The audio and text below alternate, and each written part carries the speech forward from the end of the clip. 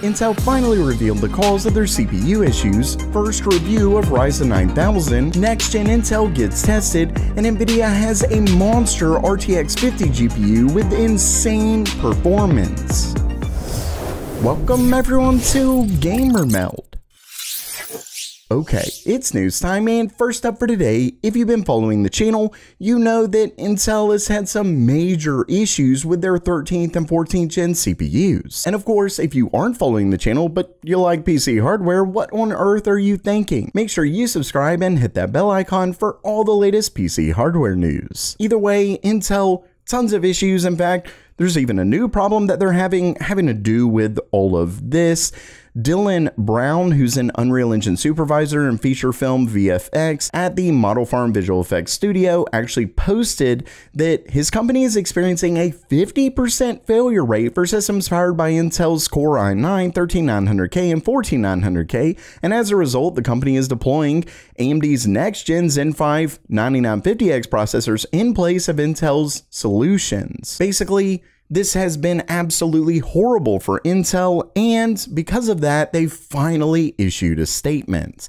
As you can see right here, it says Intel has found the source of the widespread instability issues affecting their 13th and 14th gen processors, and they actually made a statement here. It says, quote, "We have determined that the elevated operating voltage is causing instability issues in some 13th, 14th gen processors.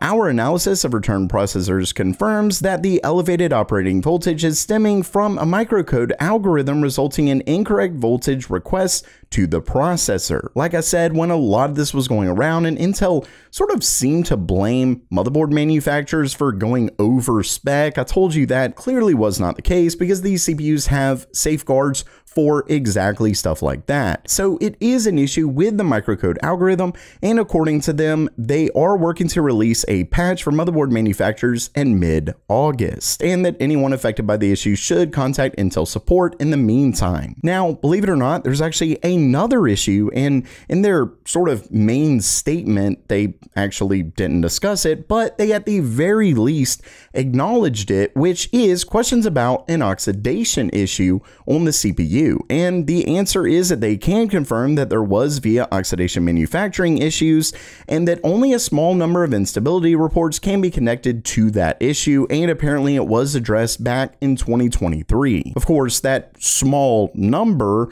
doesn't really tell us anything. Is that 100, 1,000, 10,000? I don't know. And why didn't they tell us this back in 2023? Not a good look, to say the least. And really, while it is great that they're finally addressing this, though it really just seems like it's due to tons and tons of pressure, my question actually is, now that we know it's a voltage regulation issue, high voltage kills processors. At the very least, it can drastically shorten the lifespan of processors. So what's going to happen to those who already purchased them and have been using them for months, having this issue and potentially damaging their CPU, or at least shortening the lifespan of the CPU? Basically, while they are finally giving us answers as well as a fix, this still isn't that great of a response. And next up for today, we're finally starting to see performance numbers for Intel's next-gen desktop CPUs. And as you can see right here, this one comes from known leaker Jakin. And this leaker has provided details for upcoming hardware in the past, so this does definitely seem to be reliable, and at least according to video cards, it's already been partially confirmed. Now, with that said, this is not actually a release sample. This is specifically a qualification sample for their Arrow Lake S CPU, but as they state here, they typically send these out just before switching to mass production. So they should be very close to the final performance. And as you can see, he ran tests with this through multiple benchmarks. And when we look here, you can see overall it gets a 4.32% performance increase. Now, with that said, in Cinebench R23, it actually got a very impressive 17.55% increase, and Geekbench Multicore 14.56% increase. So not bad, though overall we are unfortunately only looking at a 4.32% increase versus the 14,900K. And not only that, but for example, here in Cinebench R23, as you can see, the 9950X at 230 watts. Now, this score right here is at 250 watts. So even less wattage. The 9950X does end up coming out on top, and in fact, at 90 watts less, the 9950X is actually right on par, just slightly less than Intel's next gen. With that said, there is a very big difference because this has actually already been tested with Engineering Sample 2, and you can see that versus the 14900K, that one did very poorly, so this is a big jump in performance from that earlier sample. Basically, things are definitely getting significantly better. And next up, we finally have one of the first reviews of AMD's next-gen Ryzen 9000 CPUs. Specifically, this is for their Ryzen 9 9900X, and apparently the reviewer was actually able to get a retail version of this CPU, so this should be very close to final performance, depending on what kind of software updates that may need to be done when these CPUs ultimately release, but we can at least expect these to be fairly close. And in this, he ran quite a bit of gaming benchmarks, specifically comparing it to the Ryzen 7 7800 X3D. And as you can see, at least in some of these, the 9900X does very close in terms of performance.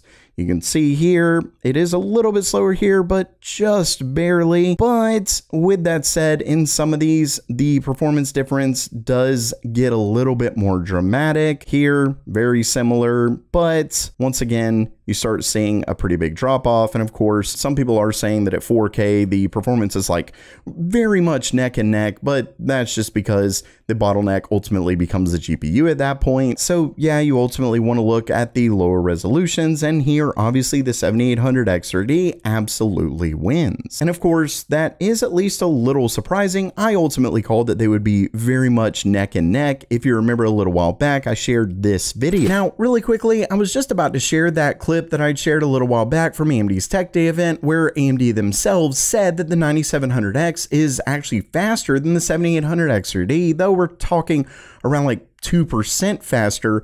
But I just now got an email from my AMD rep, as you can see right here. Now, I don't even really think I'm supposed to blur their name out or anything, but I did that just in case.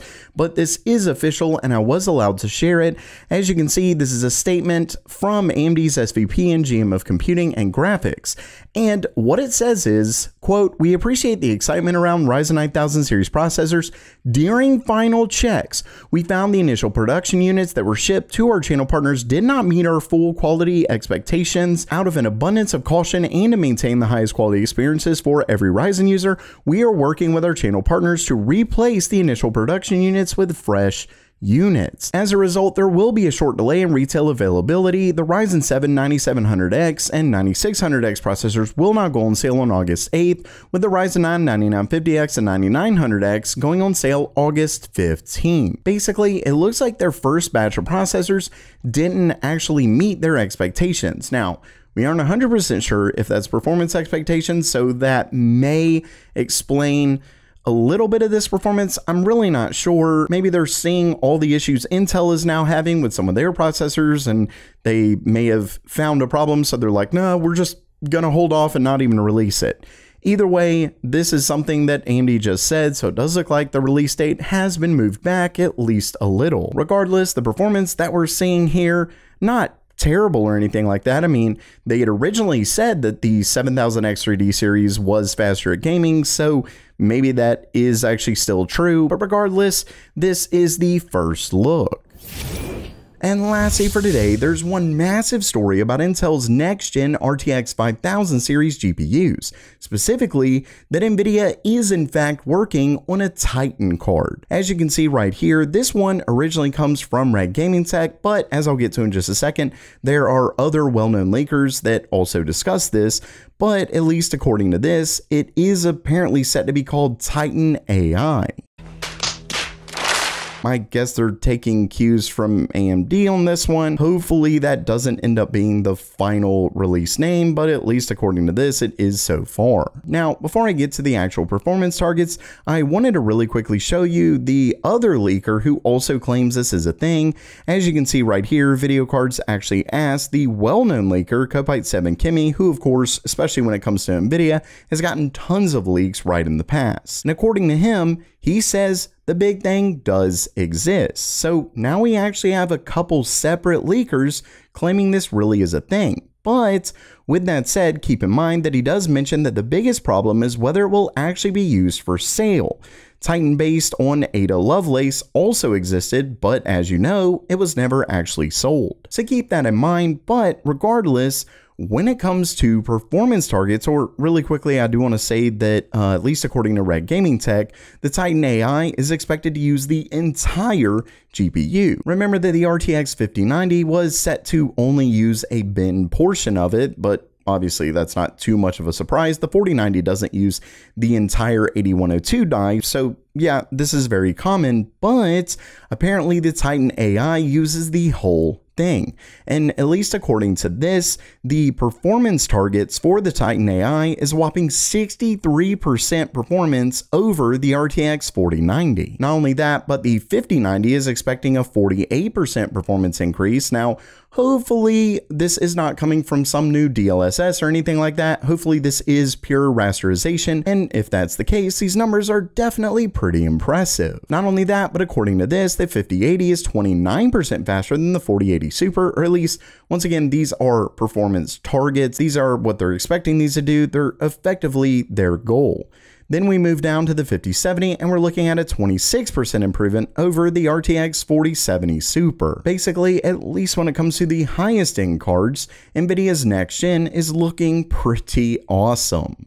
So while that does it for today, are you pumped for Nvidia's next gen? Would you be purchasing a Titan AI, even though as usual it's not necessarily all that focused on gaming, though sort of Nvidia will market it that way, but it's more meant to be kind of an all-around card? Or would you opt for the RTX 5090? Let me know down in the comments below. And if you liked the video, please subscribe and give it a thumbs up. And as always, have a great day.